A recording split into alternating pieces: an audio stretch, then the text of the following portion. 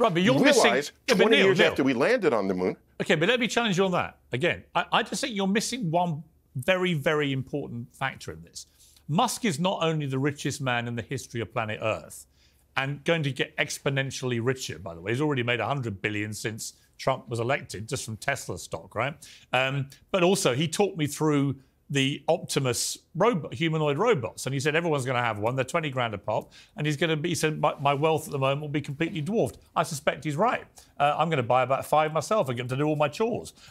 So he's got all this stuff going on, right?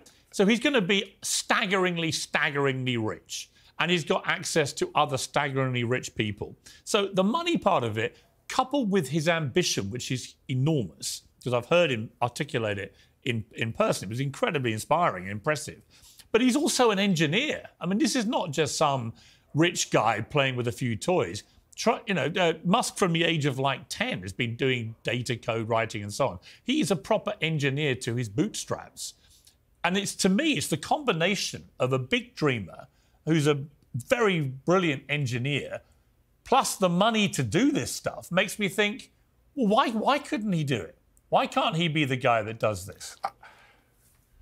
I thought I was clearer than I guess I was. I'm not saying he can't do it.